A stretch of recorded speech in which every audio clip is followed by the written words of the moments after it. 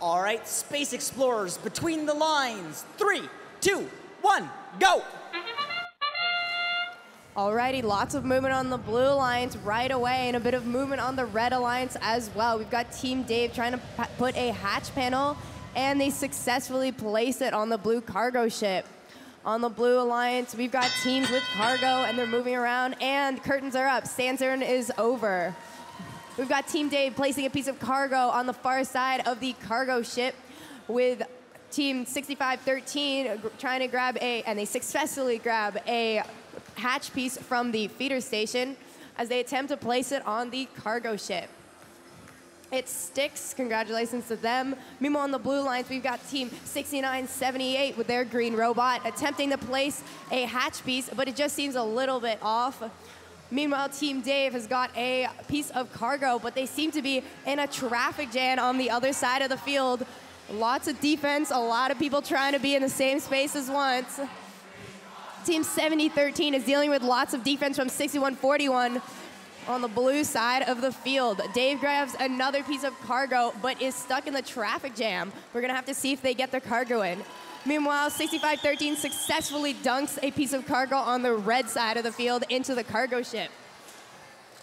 Team 6978 grabs another hatch panel and attempts to place it onto the rocket, and it sticks. Meanwhile, 6141 is going to be playing some defense on Team Dave, but Team Dave is unfazed and places that piece of cargo in the blue cargo ship. On the red side of the field, we've got Team 5834 that are making their way onto the hab. We'll have to see if they make it onto the third level. Meanwhile, 6513 is trying to grab that piece of cargo, but they seem to not get it into their mechanism.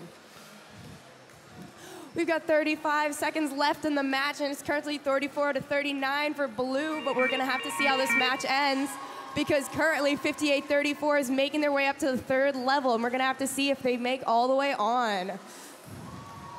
It looks good, but we're gonna have to wait for the refs to give the final call on that one. Meanwhile, everyone is jumping onto their habs. We've got 6978 making their way onto the second level. It looks good, and Team Dave is also trying to brute force their way on. 7013 climbs onto the first level, and we've got 3 seconds left, and everyone seems to be in positions. And we'll see the final score in a moment.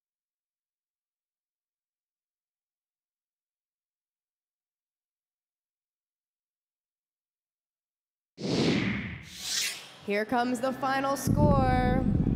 And the Blue Rocket takes the lead for the Blue Alliance to take the win in this match with a score of 67-52.